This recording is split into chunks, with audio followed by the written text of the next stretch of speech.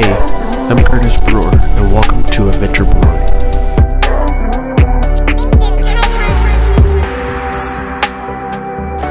My wife and I have had a lot of adventures, taking cruises and snorkeling in the Caribbean, hiking the Grand Canyon, skiing, snowboarding, and even skydiving.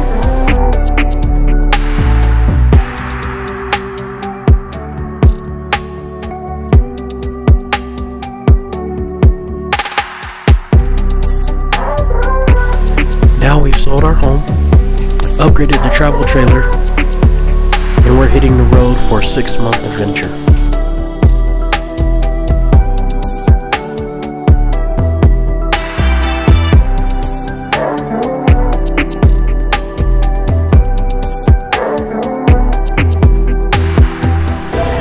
We packed up what we could, left Texas, and headed for Kansas City, Kansas to see my friends and family.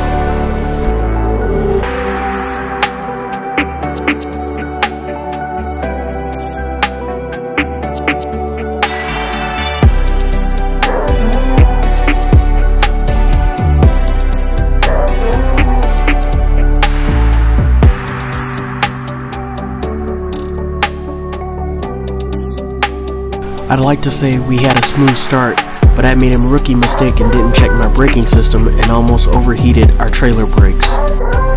And because of a bad welding job, we almost lost the bike rack on the back of the travel trailer. We made it to Walnut Grove RV Park.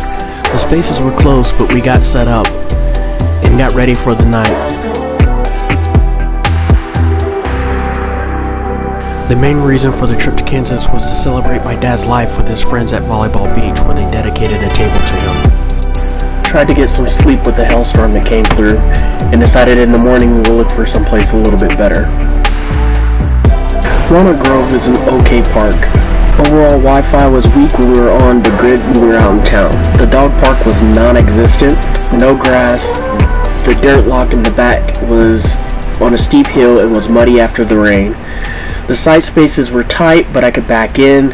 Amenities were okay. I stuck my head in. They were older, but we really didn't use them. The location was good, but we decided to head to the Kansas City West KOA.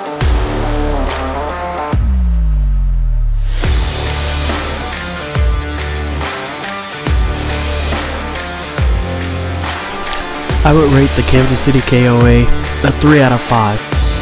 I wish we would have had more time to spend in downtown Lawrence and to ride some of the bike trails, but we got the repairs we needed done, and now we're hitting the road for our first stop on this adventure. Hope you'll join us in Rapid City, South Dakota.